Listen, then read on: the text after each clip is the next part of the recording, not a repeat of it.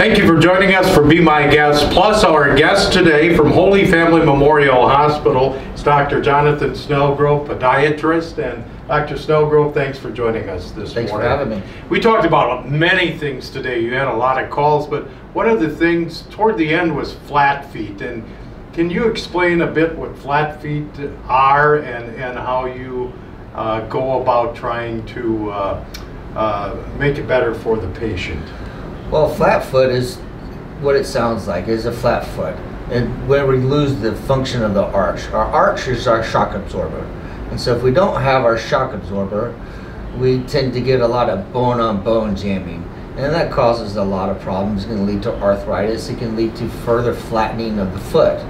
And if we catch it early and we treat it with an arch support, it can relieve that bone-on-bone jamming and prevent any type of surgical intervention that the patient may have to go to down the road.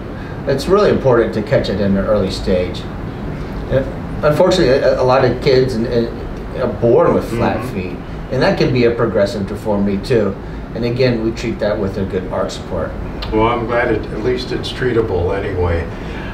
Our YMCA question of the day for you is, because it's kind of interesting, how did you decide to go into podiatry? I like the mixture of surgery, medicine, and office procedures.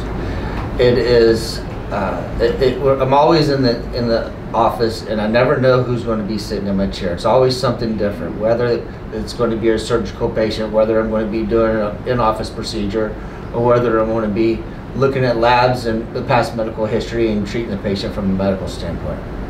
Well, Dr. Snellgrove, thank you for joining us. Thank you for having me, Lee. You're a very popular guest again today. Thank you, sir. Next time around, we'll do it again.